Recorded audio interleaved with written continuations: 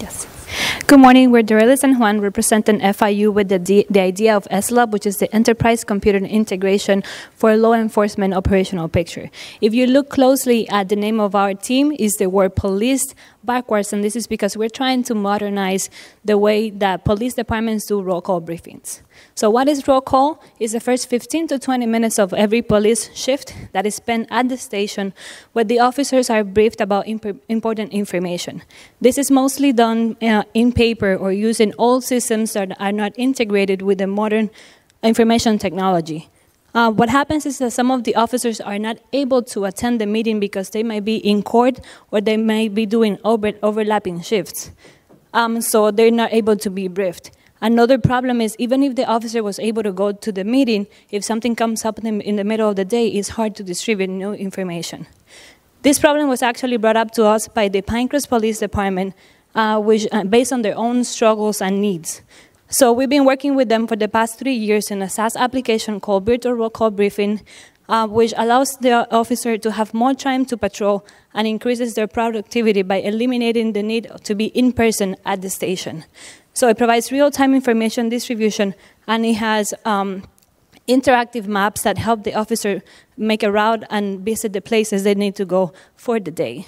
So we know there's some leading competitors out there, like SunGuard, Superior, SmartForce, and Lexington Systems. However, they do not provide a solution specific to briefings without purchasing their whole system, and that comes out very pricey.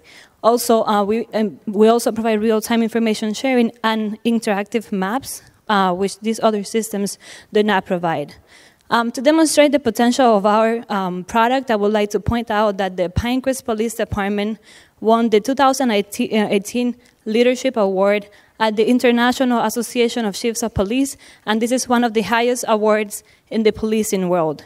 I would also like to point out that this product has been live at the Pinecrest Police Department for over a year now, and they're very happy with the product. We're also talking to other police departments like the City of Doral and Hialeah Gardens, and they're ready to start using our product as well. So if you have any questions, we'll be happy to answer, and here's our contact information as well.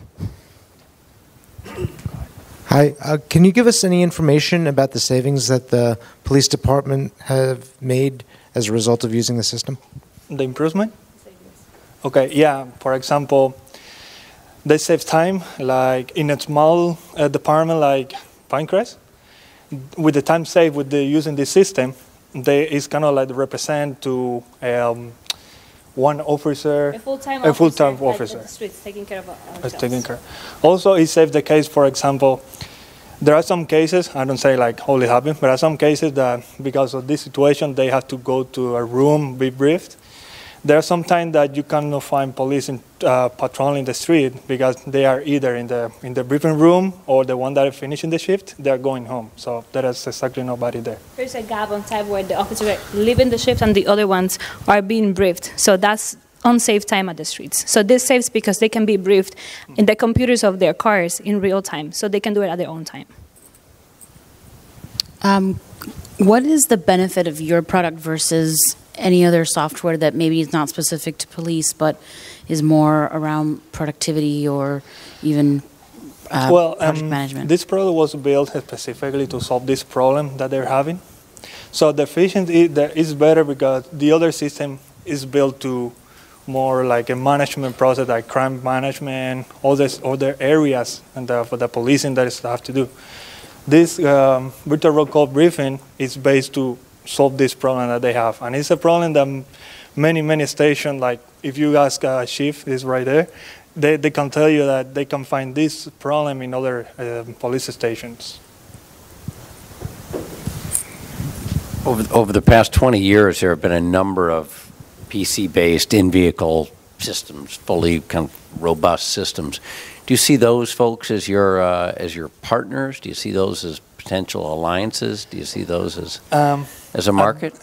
I mean, at this moment, this is a SaaS system, which is a service. We're going to host it on the Pinecrest station right now to avoid some compliance that we had to be.